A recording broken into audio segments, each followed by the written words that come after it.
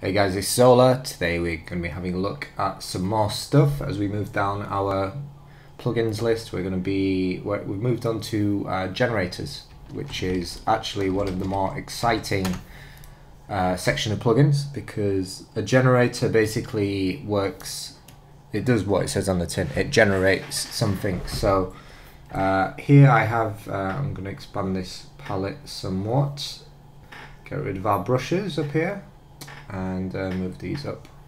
Okay, so like I said, a generator generally works in terms of you want to have something to generate on. So, but usually I would go to layer new solid and just make a solid, because, and it doesn't matter what color it is. Like I can make this red, blue, pink. It doesn't really matter, because once you the thing with generators is they create completely new effects, and so you're not really going to see the solid itself. The only thing the solid is a container for the effect, which is the first thing to get your head around. Like for instance, we're going to start with 4-color gradient here, which is one of the ones I use a lot.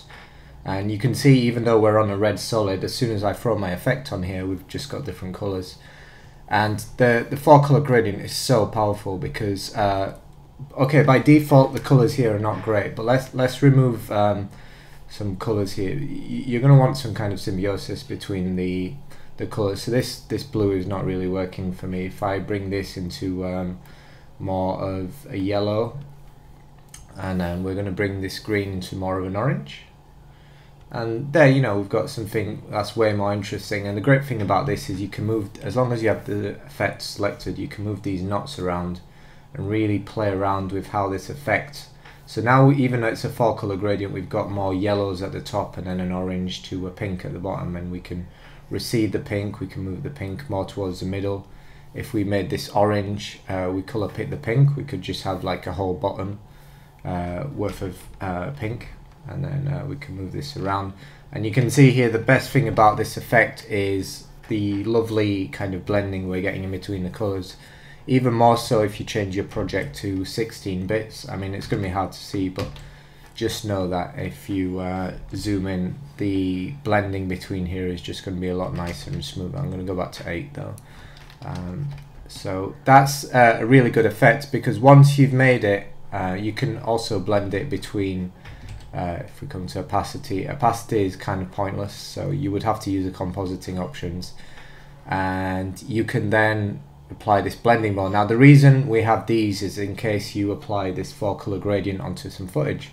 So let's take our classic lips footage and bring it in here. Now instead of pasting the effect onto a solid, I'm going to paste it onto our footage.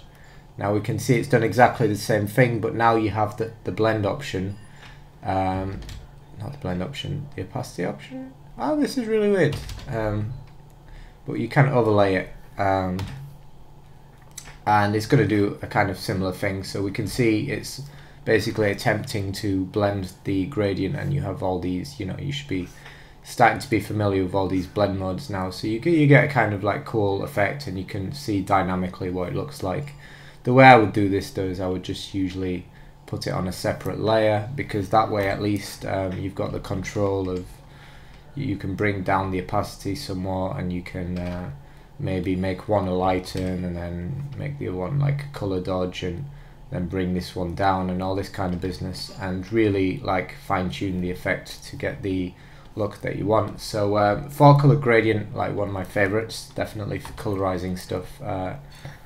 Big advocate of using that. So we're going to come back to our solid, we're going to delete 4-color gradient.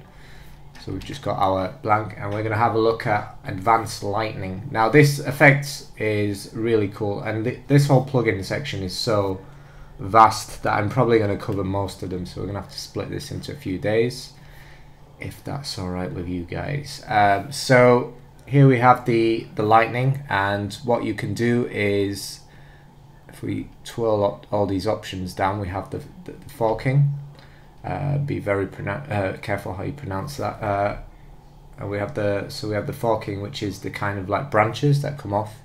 Now by default these colors are pretty horrible, so we're going to make this more like neon blue maybe, and then we'll put this on black just so we can see the effect better. So as you can see, it already looks pretty convincing, and you can use this for so many. We've got the direction, you've got the strike, which is kind of different because it's like point A to point B. You've got the braking one, which will follow the point but actually like split out as well.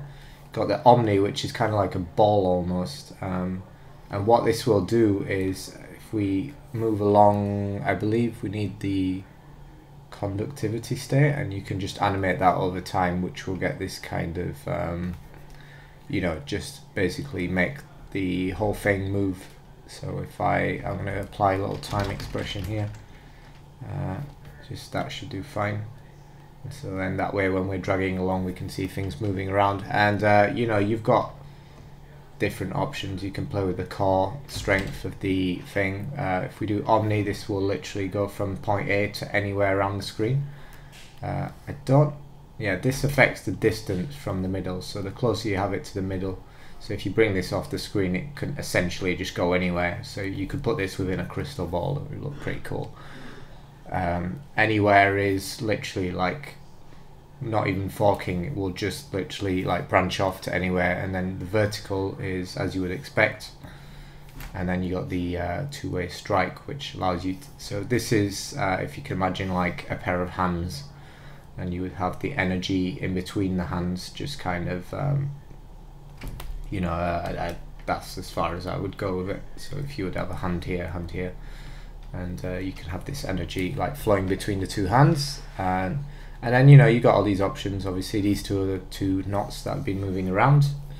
The core radius is the actual inner strength. So if you look at the actual strength, if I bring it to nothing, you've just got, you can see how this effect is built. Basically we've got the core, which is this white branch, and then you've got a kind of what looks like the effect, which has been tinted blue, and then it's just got some kind of fast blur over it, just to give the kind of glow. And we can bring the glow like right down, so that it's really subtle. So this is probably something I would do, and then I might be inclined to add a separate glow to it, and then that way I can really feather that separate glow out and have two layers of glow, which is a lot more powerful than just having one and having it all constrained within the plugin. So yeah, I would definitely bring the glow opacity like down quite low, and definitely the radius quite low as well. Then you got the turbulence. This is how like crazy it is. The forking, like I said, is how many branches come off. So if you bring it down to 0, you'll have this like really simple one, and if you bring it up to like somewhere closer to the maximum, you're gonna have this super complex net, which is really cool. You can decay the main core. So this will be like, as you move away from the two branches, you're going to see it's going to kind of lose energy.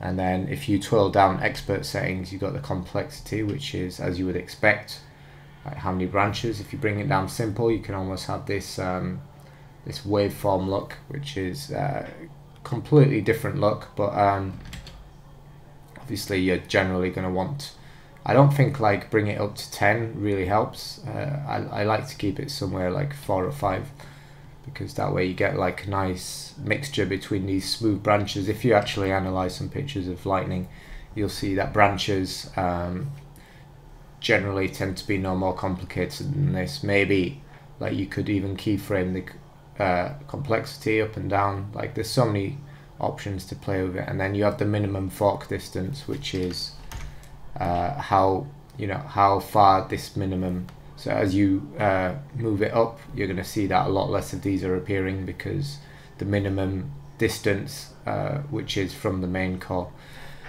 is basically, if they're not above this, then they just don't appear. So the lower you bring it, the more you're going to see of them. And then you have this semi-linear. This is the kind of spline. You have the spline one. So if you bring that down to 1,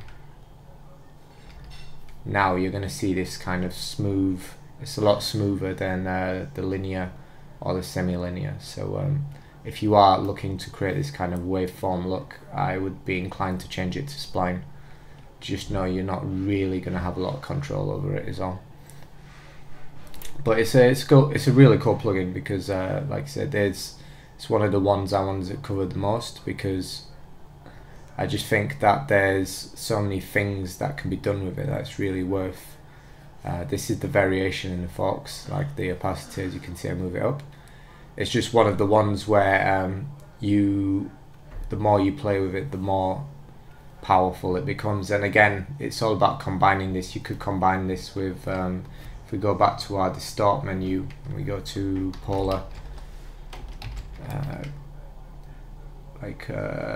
polar coordinates, and drop that on here and do the polar to rect, and then not that one. I always get the wrong one.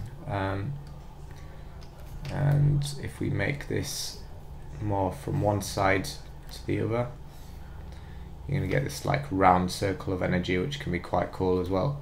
So there we go. We've already covered 2 today, but like I said, I would like to go into these a bit more detail, because I think getting to grips with the generators is a surefire way to, especially when you start creating motion graphics, to really start to create some cool shapes and things that you can move around and push, and that are going to add some complexity to your compositions and your animations. So thanks for watching, guys, and we'll be back with more generators tomorrow.